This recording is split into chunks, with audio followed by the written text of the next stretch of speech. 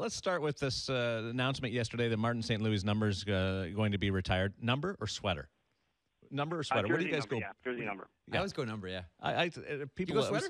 I go sweater for some reason, and it's Old not a school. sweater. Old school. It's not. Are you surprised at all? Because the prevailing opinion is that there's still some feelings that need to be mended regarding what happened between Martin St. Louis and the Lightning, and in particular, Steve Yzerman. I'm not surprised at all, to tell you the truth. Before the way things ended the way they did, I thought they were going to build statues for Marty St. Louis around that building. So the fact that he's going to be the first to have his jersey retired by the franchise doesn't surprise me at all. Knowing the way that the owner, Jeff Vinik, handles his business and the way he treats people and he treats his employees. And, they're all about class and doing the right thing. And to me, this is absolutely the right thing to do. Marty was always going to be the first guy to have this happen to him in franchise history. And the fact that it ended so badly, yes, I'm sure there's still some feelings there. In fact, I know there's some feelings there. I've seen it from some Lightning fans over the last couple of 24 hours or so since this announcement was made. But to me, it's the right thing to do. It's the perfect way to mend the bridges. And I'm sure when that ceremony takes place on January 13th, I won't say all will be forgiven, but it will kind of be smoothed over a lot more than maybe it would have been, because it's going to be a night to remember and celebrate everything that Marty St. Louis did for that franchise. So we're just reading into the fact that Yzerman wasn't there yesterday, and St. Louis didn't mention Yzerman's name when he was on the conference call. Awkward. I didn't say that. I didn't say there were some hard feelings. And that wasn't lost on anybody. That was Jeff Vinik that made the announcement on Steve Yzerman. So that that kind of tells you that there's some frostiness maybe at that level. But in terms of the organization and the fans and everybody else, I think this was the right thing to do. Now, Eric, help us a bit with the chronology of what went south if we're not in Tampa, because Brian Lawton used to do some stuff here, and he said that Marty St. Louis had made talks about being traded when he was general manager. I mean, it went back a while, so I'm curious about the genesis of it and why it got real personal with Steve Yzerman.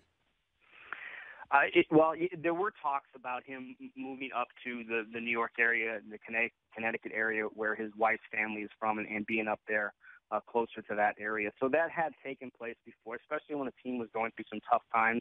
Then all of a sudden, Steven Stamkos came along, and they found some magic together, and they look like they're going to be a playoff team again. So he kind of put those thoughts and ideas on hold.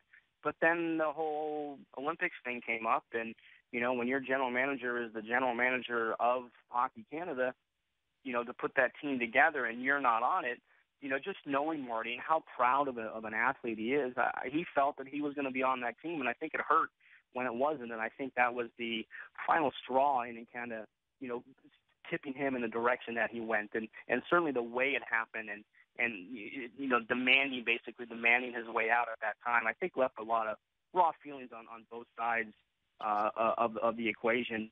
To me, that was the tipping point. That was the part where Marty said, "All right, you know what? It's time for me to make this decision for myself and my family." Okay, so your answer. So really, that was it. I was asking the obvious then. I was just curious if there was something, because I said Brian Lawton mentioned years earlier. So it was as simple as we projected, not being on the Olympic team, cut and dried.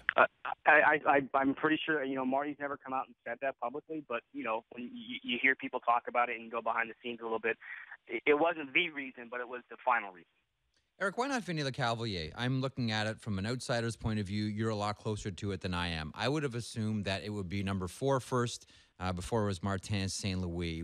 Why Marty over Vinny? I just think because if you look back on the history of this franchise, when the team started to get really good around 2003, Marty was at the center of it all. He was at the biggest moments of franchise history. He scores the triple overtime goal against Washington in 2003 for the first playoff series victory in franchise history. He scores a playoff series clinching victory overtime goal against the Islanders in 2004. He has that memorable goal in Game 6 against Calgary, the Stanley Cup final.